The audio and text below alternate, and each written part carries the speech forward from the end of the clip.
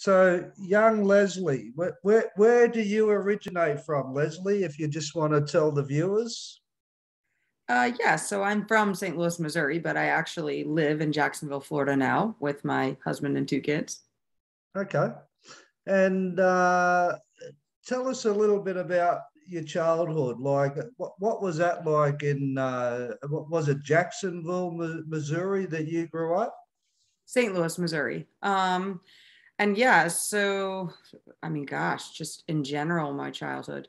I had two older sisters, so growing up as the youngest, you kind of you go along, right? Because the two of them gang up on you. That would be probably the majority of my younger years, is having fun with my sisters or fighting with them, whichever one came first. My parents traveled a lot with us. My mom worked for the airlines, so we went to all 50 states by the time I was 18. So that was pretty cool. And my dad was a baseball coach. So I would say in probably 30 of those states, I saw a baseball field of some sort, and potentially a baseball game as well. So, Yeah. so yeah, that's the majority of what we did when I was little. Okay. And how did you fit in with your peers, like socially? You were okay with your peers, or did you struggle a little bit there? Yeah. So what's funny is my one of my best friends from high school actually said that when she met me, she was at first she was scared of me, which I think is funny. But it was just my personality. I'm an upfront person with you, and I'm a little bit more blunt than other people would, I guess, say that they Yeah. are. I'm gonna call it like it is. I'm gonna tell you how it is, and it's kind of take it or leave it, right? I'm not here to, sugarcoat anything, I guess. So I got along well with people, but I would say that there was a lot of people that would tell you the same thing, like they were scared at me at first, or I'm a little bit more blunt. I think somebody used the word abrasive once and then changed it back to blunt. So I got along with people, but you didn't come to me if you wanted to have the "it's okay" answer. Okay, I got you. So what led you to your struggles with eating and like, did you start getting into food and you liked that? You had some emotional pressures, or you just liked eating? Yeah, so when I was slightly overweight in high school. I think that my biggest issues came when I was a freshman in high school. I didn't really understand. I did understand social status, like you're popular or you're not popular at the time. I could understand those kinds of things, but nothing ever came through to me that I wasn't one of the cool kids per se. Until one day in the hallway, one of the girls was just kind of like, yeah, I'm really sorry. You're fun. I like hanging out with you in class, but you're too big to hang out with us. And that's when I was like, okay, wait, what's going on here? I don't really understand. Like, what do you mean too big? I was healthy weight. I literally was like, and now that I'm a dietitian and a personal trainer, like I know that I was a healthy weight. I was not on the low end of healthy. I was on the middle to higher end of healthy. But if you looked at my BMI, my height versus my weight, like I was proportional, but that wasn't acceptable. So it was then that, I think I began a love hate relationship with food, a love hate of, you know, gosh, if I eat this, then I could become bigger. So let me eat more of this because then I can control and not get bigger and not have that girl say that next thing to me or have somebody else, comment about that. And I think I never became controlling really during high school. It was, try to diet. I did lots of things with my mom. I think we did Weight Watchers at one point. It was around 16 years old when I was like, I'm going to work out every morning at 5 a.m. with my mom. And I did, but that wasn't so much as a way to control weight as it was, I think, for an endorphin rush for me. And then that just kind of became like an addicting thing that I did.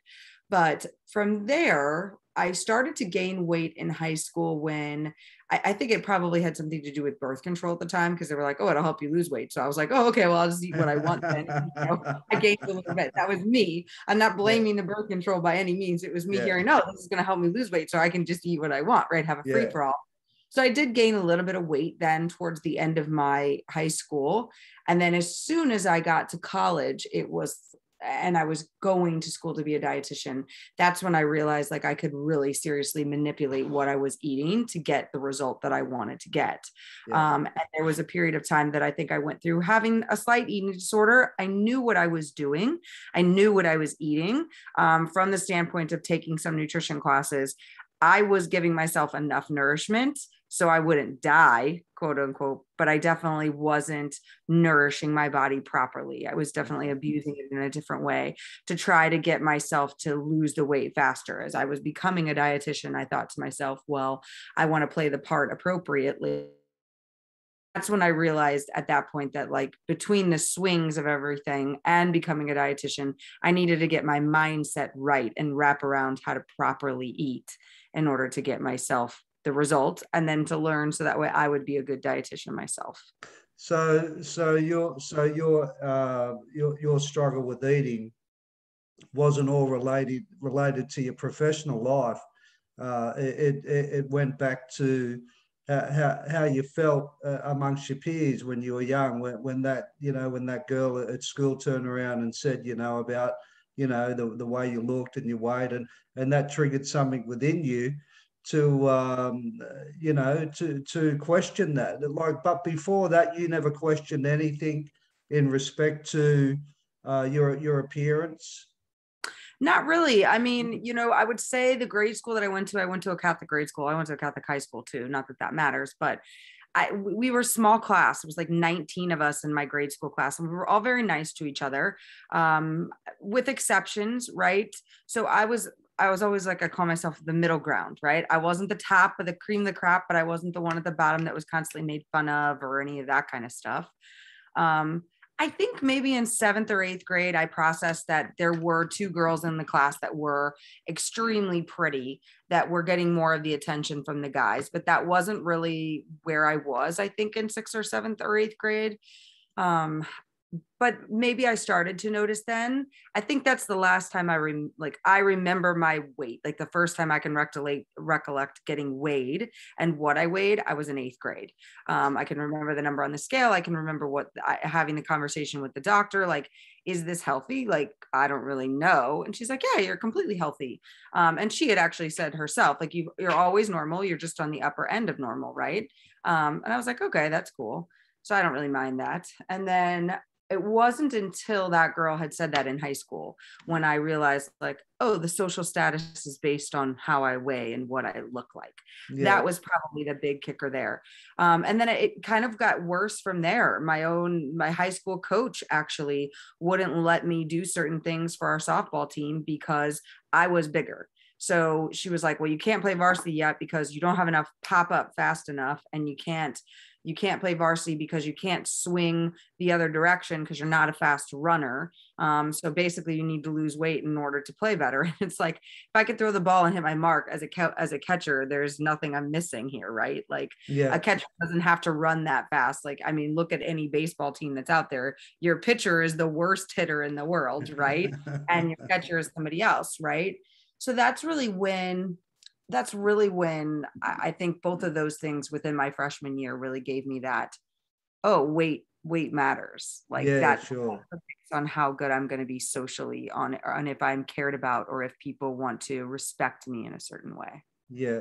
So like, how bad did this get for you? Like this weight issue, like, how bad did your life become through this? I suppose an inadequacy, because you're young, you're vulnerable, you're very innocent. Going through your younger years, and and what people say to you, we all get affected by that. Like, like, how bad did this get for you? Like, did you start behaving in other ways where you wanted other attention, or did you go into your shell? Like, how bad did it get for you in there as far as eating? Yeah, so I think it's a good question. I think the big thing that changed in my life from that perspective was I started compensating and being smarter, if that makes sense. So Of course it does. yeah, I pushed Of myself to course. be the brightest that I could be. Yeah. I learned in my school, if you got a 4.0 3/4 of the year, you got a white sweater, and you only got a white sweater if you did that. And then each year you got a chevron and things like that. So I dove into that kind of stuff. Well, if I can't be the best at weight or things like that, what else could I be? I also did chorus my freshman year. You had to try out to be in it. And then to get into it your sophomore year to be an advanced chorus, you had to again do a what do you call that? I just said it, like rehearse to get in kind of Yeah, thing. yeah, yeah, yeah. And so I did, and I was in. And once you're in as a sophomore, you get to stay in through your senior year. So that was another way I compensated, right? If you're not going to give it to me sports wise, I'm going to go for a different way. So I went music wise. I didn't go to the advanced, so I was in advanced course, but then outside of that, there was like a small group that met after school. I didn't go for that because it's not really my forte, but that would be where I dove in. I dove into those two things. And I think in some way, that's why I became such a avid exerciser, Mm, not as a way to control my weight, but as a way to prove that I was still fit, that I was still doing what I wanted to do. So yeah, after the softball coach thing happened, I played lacrosse my freshman year. But during that period of time, the girls didn't, it wasn't just my weight then, I wasn't the same social status. They yeah, had more money than what I came from. So that was part of the deal there. And so then I decided not to play lacrosse my sophomore year. I ran track and field. Well, they wouldn't let me run track. They would only let me throw field, like the shot put. And I was like, well, this isn't what I want to do. I was doing this to like run and to work out more. Like here I am lifting weights, which was good, but wasn't my thing at the time, and throwing a shot put, which is basically like throwing a softball, but in a different way. And then the combination of the two, sometimes like my brain would get confused. Are we throwing the softball? Are we throwing the shot put? They're like basically the same thing. yeah, So that kind of ruined it there. So it was more of a, I'll be the smart one, right? I'll put all my work into school, and then I will also, do chorus. That continued definitely through college. I definitely was like, I'm getting good grades. I've got 1B my entire college, and that was in organic chemistry because that to me was like foreign language. I swear it's like Spanish on a yeah, page. yeah. Um, and that's how I prided myself. It was like, if I can't be the skinny one, I'll be the smart one who works out, right? Something along those lines is what I Yeah. went with. And Yeah. and most people do that, right? Right. Yeah. If you think I'm lacking in this area, I'll show you what I can do in that other area. And that's the good thing out of struggle. That what I found through my struggle, that it motivated me to become more than what I was. We can look at struggle and look at hard times and look at adversity and go, oh, that was terrible that I've been through that. But when you actually use it as leverage to move beyond, and if it's a good place to move into, like learning, and becoming something better than what you are, and developing yourself in nutrition and other form of academia, that's a great thing. I can remember, because I was told I was ugly when I was a child. So I made sure, because I thought that I wasn't good enough and I didn't look good enough, that I was going to get attention in other areas. So I become crazy. I become the best car stealer. I become the best thief. I become a really good fighter. But it was all based around that core where that started from. And yeah, I think that's the good thing about struggle. So when did you start coming out of that? Like, when did you start seeing it all for what it was, and you said, well, I can see this, I can see what I've been doing, like, I'm going to put this behind me? Or how old was you when you started identifying a lot of it? Yeah, so I think a lot came in college. So when it came into college, and I was like, okay, now I'm going to do this for a living, right? I'm going to Gotcha. be a dietitian. I'm going to Yeah, help people with their health and fitness. If yeah, that's going to be the case, to me, it was very important for me to feel the part. Now, I don't want to say look the part, because I still feel to this day somebody could look at me and be like, well, she needs to work on X, yes, Y, and Z, right? And I yeah, don't care. Yeah, That's your level, not mine, right? And I thank you for your opinion, but you can keep it, right? Like exactly. I feel comfortable with myself. So instead of really viewing it from that standpoint, I wanted to be comfortable. I wanted to be confident. I wanted to know that I would know how to help them. So when I went through I really don't call it an eating disorder because it wasn't like anorexia. I was eating enough. Yeah. It wasn't bulimia because I wasn't throwing up. People could maybe say I had that exercise version of it. I always forget the excessive exercise disorder. That could totally have been me. I probably qualified for that for a period of time. And it was during that I'm like, okay, I need to be healthy. Like we need to focus on being healthy. And that's when I flipped it and I changed my transition of everything I had learned, right? All the dieting I had done, all the crazy things I had done, how weight controlled me. And I started to really look at it from an angle of mindset. Like, how do I control my mind to help me achieve this? And to this day, so I was probably around like 18 to 20 when I started to really think about it, 20 to 22 when I started to really implement it. And why 20 to 22 was because there was a period of time when, like in the States, you start to be able to drink alcohol at 21. So when we would drink alcohol and I'd have more than 3 drinks, I would literally go for like a quarter of a mile to a half a mile run and come back and drink more. Like it was like, okay, punishment, right? And that's Yeah. when I knew that the unhealthy behavior I had now become into this, right? So the unhealthy behavior of, me, not to say it's unhealthy, but that crazy behavior of being the best at school and being the best in chorus and things like that, then became this behavior of, okay, let me be the best version of myself, the skinniest, the fittest, the how can I control as many calories and things that are going in to get my body to where it was. And that's still unhealthy. And I feel that sometimes that's where people see like, oh, that's what I need to do in order to achieve it. No, you don't have to count every little thing and pay attention to every little thing and be like, no, I can't dine out here or do this. And that's when my mindset around 22 was like, I want to just live. Like, I want to eat healthy. I want to look good for myself, not caring what the other people think on the outside. And I want to do it in a way where I'm in control. Like, if I want to eat the pizza, I eat the pizza. But if somebody brings pizza and I don't want it, I want to be able to say no and not constantly think about the pizza for the rest of the day. Right. Um, so that's when I think it came into my mind, was probably around 22.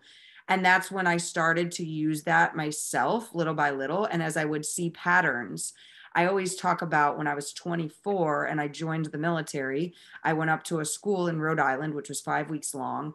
And there was like 4 weeks in, or 4 weeks in, I lost my mind. I was so sad. I was crying hysterically. I Oh, had never been away from my mom this long. I know I'm 24 and it sounds sad, but it was true. I missed oh, her it's so bad. sad. Yeah. Right. Yeah. So I called her crying one day because they Oh, allowed abnormal, but the chief at the time was like, I don't know what to do with her. Somebody get her to stop crying. So they let me call my mom. I call my mom, and immediately, like after she told me everything was going to be okay, I stopped crying. But all I wanted was chocolate. Like I had to eat chocolate, and I couldn't figure out why, but I couldn't get any. I was stuck in the school, no caffeine, no chocolate, none of that kind of stuff. So it was super controlled. For 3 days, I'm just like, I've got to find this chocolate. And that's when I realized when we were little, a lot of times my mom would give us chocolate when we felt bad, or we would use chocolate if we fell down. And so this is why I need this. So like the light bulb clicks. Okay, I figured out my pattern. I need to figure out another way to cope with this because I'm going to live in a different state than my mom now. So I'm not going yeah. to see her every 3 to 4 weeks. Yeah. And that's really when I started to notice, oh, this is a real thing. And then I started to implement it with some of my first initial clients that I had through the Naval Hospital, and then so on and so forth. That's how I began into my own journey of what I teach is called mindset dieting. And that's to try to break the patterns that you're doing. Why do we constantly diet? Why do we constantly try a new shake or do the same thing? Why is it that there's times where we do it and then we don't do it and we can see our own cycles? We have to break it. And I help people see all these patterns. So you don't come to me to get that sugar coated, oh, it's okay, you're doing your best. You come to me to get the solution. And that Yeah. right, that's ultimately how I channeled it. Like this is what I want, but that bluntness that I told you about in the beginning is Yeah. embedded in this because I call you out. Like I call you out when you're like, I just don't see why this is working. This is why this isn't working, Yeah. right? And I need you to see that answer. And so that's how I've, channeled that into this, newfound energy of I want you to learn how to mindset diet for yourself and you to be in control. You to have that ability like myself to be like, I want that pizza, I'm going to eat that pizza versus like, I really don't want the pizza. You guys can all eat the pizza, but I'm going to eat something else and be okay with it. you Yeah. know? So So it's there's an emotional component in there, yeah. Like you look back to your patterns with wanting your mum, and straight away you want a chocolate when you're in pain, you know, or when there's a separation you're there with the people you love and the people that you connect with, and yeah, very similar to a lot of people that fall into not just addictions. I think that's underestimated.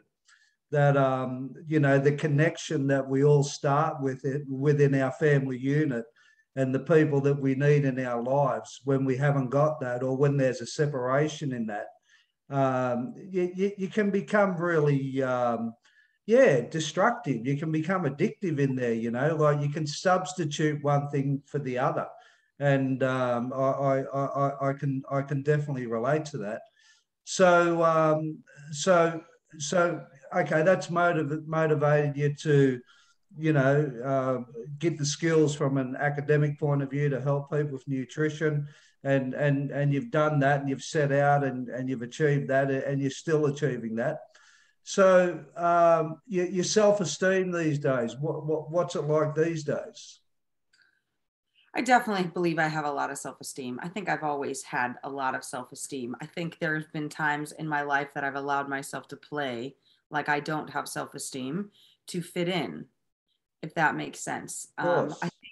I think sometimes I struggle with that as well, right? Because to this day, it's still like I like you or I dislike you, right? Yeah, I'm done with you. You know, in today's social media and today's anything, if somebody doesn't like you, right, they get rid of you or they cancel you, right? And like the big media nowadays, if you say something wrong, you're canceled, right? Nobody likes that feeling. And so I think in terms of that, sometimes I have that. And there'll be a day or two where I'm like, gosh, I shouldn't have said that or I shouldn't have done that. But the truth is that that's my own thoughts, right? I said it because it was true. I understood that the person got a little bit offended from it because not everybody's ready to be called out on the patterns that they're doing, right? They're not ready to be called out of like, you're telling me that you want to lose weight right now, but literally you just gave me 7 reasons why you can't, and they're all excuses. They're Mm. all excuses. Like literally, you're making up the excuses on why you can't because you don't want to do the thing. I'm going to help you do the thing and to get through these excuses. It's a yes or a no. Are you ready to break those excuses or not? And people don't like that. They're like, those aren't excuses. Sometimes when, you know, anybody hears no 20 times in a row, you're like, am I doing the right thing? Right. And that Mm. sometimes plays on my self esteem. But the truth is, I am.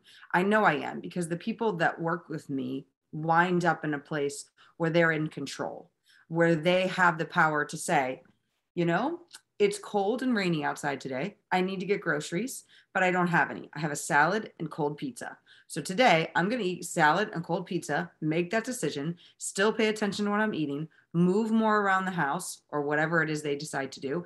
And I'll go get groceries tomorrow when it's not cold and rainy outside. Right. So And they make that so decision. yeah, so through your experience and your personal experience, people can't shift until they identify, number one, that they have a problem with eating, and number two, it's going to take discipline. It's going to take them to make a choice, for them to see what they're doing and go, okay, A, good, B, bad. And that's a choice. And if they don't arrive at that, then they're just going to fluctuate in and out, in and out, in and out. And the best approach you're saying, and what you've done, you're just making that real clear. You Yeah. know, you're not sugarcoating it. You're saying, well, you either go this way and you're going this way. How many people do? I know it's a generalisation, and you probably haven't got the data or numbers on it, but how many people decide, yes, I see it. Yes, okay, I do see it. I'm going to make changes, and thank you for your insight. Like, because that must make you feel good when you get people go, ah, Leslie, I see it. Thank you. Yes, I know what it's going to take. How many people do you think get it? So out of all the clients, I would say all of them have but 3. And that Gotcha. was That's because a they chose not to accept it. They yeah. chose not to So they chose not to decide. So by choosing not to decide, they chose to stay the same, right? So there's never a way that we choose not to choose, right? If we choose not to do anything, we stay the same. Okay. Or we progress worse in that direction, right? So I'm not ready to accept that. I don't want to make the decision to choose in those things. So I choose to neglect you and continue on in my progress, which may be gaining weight at the time or not being in control of the food at the time. Do you think, Leslie, do you think you could apply that in a lot of things in life? Of course. Yeah, for sure. What I've literally, some of the things that I'm learning now from a Yeah, standpoint of mindset and business, which I didn't have, like I have my nutrition background and my fitness background, but we weren't taught business in school and I don't have a business degree. As I'm learning it from business, I'm like, oh, okay, I'm seeing like that's what you're doing for me for business, but I did it for this person for fitness. But it's exactly. like, we all have a different skill set, right? But so many people are like afraid. They're afraid for their self-esteem, as you just asked me, to ask for Yes, help. It's like yes, asking for help is the worst thing in the world, whereas asking for help is the best thing you can do, right? It's 100%. literally the best thing I can do. I have plenty of coaches. I've had plenty of coaches. I will always have coaches to kind of help me because we can't see past our own block. And there's absolutely no reason why, if health is something that you need, right? Which we all need it, right? If we want to survive and we want to be there for our kids, if we want to have a longevity life, if we want to be this amazing business person, we know we need our health on our sides. You just have to choose to decide that you're ready to make the decision and you're ready to make the commitment to say yes or no. Okay. And every time you're like, well, I think I'm going to keep on thinking, you're telling yourself no, but you think you're doing something. You think you're progressing. Well, I talk to you, so I'm progressing. No, you're just repeating the pattern in a different way. And that's part of, some of the things that I talk about. But in terms of that self-esteem, like, to raise yourself up, admitting you need help is actually the best way to boost your self esteem instead of living in this world of the thoughts of like, you suck at this, you suck at this, Yes, you suck at yeah, this. Ultimately, what I did when I was fat, right? yeah. And I really wasn't fat, but I would say that, right? Like that would be what I would say. You're fat, you're fat, you're fat, you're ugly, you're ugly, you're ugly. If I keep repeating that, that's all I'm going to get. Mm. So ultimately, yeah, I out of all the clients that I've worked with, again, 3 would be my number as of right now, that didn't get there. And I truly believe that it was because they were unwilling to accept the decision that they had. So they chose to stay the same, which isn't really the same. It's progressively getting worse, but to them, it's the devil they knew, right? And those people that haven't jumped on the boat at this point in their life, that there's nothing to say with the information and the liaison that you had with them. There's nothing to say that they're not going to get that in the future. Some people mightn't pick things up right here and now in certain given situations, but a lot of information that I've used for my future projects has usually come from, I wasn't ready at that point in stage. Yeah. So that's the other beauty about helping people, having a passion like yourself and a drive to do things where you can support other people. Yeah, if it's not the here and now where you don't see the results, it still indirectly has an impact, and that's a really good thing. Yeah, but yeah, like I was addicted to heroin for years, and same thing. I just took no accountability for myself. It was always somebody else's fault. There was always excuses. It was this person's fault that this happened, or it was the police that arrested me, or it was it was the court that sentenced me to institutions, or it was the prison officers that turned the key on me and put me in the cell. And it just kept going on and on and on and on and on.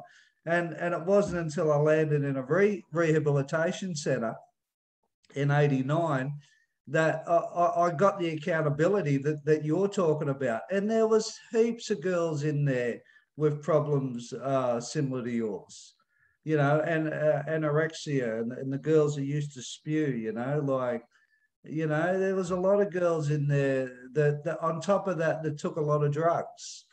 Um, so yeah, addiction can be across the whole spectrum, but I really believe and I resonate that the underlying core of addiction, it all stems from liking ourselves. It all stems from love. It all stems from connection.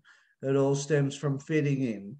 Um, and when you can, as you say, when you can make a decision to hopefully start looking at that stuff and exploring that stuff like you did, then hopefully you can start the journey out, yeah, and Yeah. move and move on to other places, which is a lot more healthier and a lot more happier. As you're a living example. I know you got to run, but just before I let you go, Leslie, it's been really good having a yarn with you. Agreed. And I've loved it, and I've loved listening to your story. What advice have you got to give to young, like girls, or not just girls, females, even guys? Because Leslie, as you know, guys struggle with it too. Guys struggle with eating with for appearance to fit in. Females struggle with it. Is there any advice that comes to you that you could sum it up where you could, there's a lot of people in Australia with the same problems where, hopefully you could give a little bit of advice where, these people can start the journey out and seeing it and taking control of it, I don't know, is there anything that comes to mind? Yeah. So my top three things I always tell people is one, fuel yourself. Okay. Gotcha. Literally fuel your body, because if not, number two is you'll ruin your metabolism. And And that's that's the with food, yeah. Okay. Yep. And that's the Yeah. thing you want to keep. So keeping your metabolism is the best way to go. And that's through fueling yourself. No extremes, no if then thens, no nevers, no always kind of stuff. And then the third thing is when you know that you've been doing this for such a long time and you haven't gotten there, get yourself some help. Even if it's like following somebody on YouTube, following Gotcha. somebody that's teaching something. If you need to go a free version, or get yourself a coach that's going to help you. There's a ton of information out there, but make sure the person that you're getting their information from has some sort of background in nutrition. That is a whole big piece that I try to tell everybody. There's so much white noise out there of how somebody lost weight and that's what worked for them, but you are not them. You need Gotcha. to be specific for yourself, to fuel yourself, to keep your metabolism. So find somebody with some sort of credential, whether it's a registered dietitian, a licensed dietitian, a doctor who specializes in nutrition and weight loss, something along those lines, and not just, the girl that has a million people following them on Instagram that lost weight a certain way, because that may not be the best way for you. And the last thing you want is to waste more time not getting the result you want. Okay. No, Yeah. that's really good advice, and yeah, I think it's important if you can separate that. Or yeah, it's really important because we're very influenced by appearance, and we're very influenced by, as you say, the likes and people that are professional at what they do, and people that have turned it around based on their own experience or want to enhance their position in front of other people. And they're looking for attention too, and they can appear to have the answers, but as you say, there's a professionalism in there that helps people, and it's important to lean that way. Okay, my friend, it was really good having a yarn with you, and Agreed. yeah, you look after yourself and take care, and yeah, I'll post this up around with all the people that I know, and I'm sure your advice is going to help people. Yeah, of course, for sure. I'd love to share on my, social media too. And if they, need somebody to follow, they can always, join my free Facebook group. So, And what's that? I'll put the link up there. okay, perfect. And I'll grab that off you. And yeah, this lady's really genuine, and yeah, she's got a lot of passion to help people. So yeah, it's beautiful talking to you. Thanks. Same to you. Okay, my friend. All right. Bye. Take care. Are you there, Leslie? Oh, hi there. Leslie, can you hear me?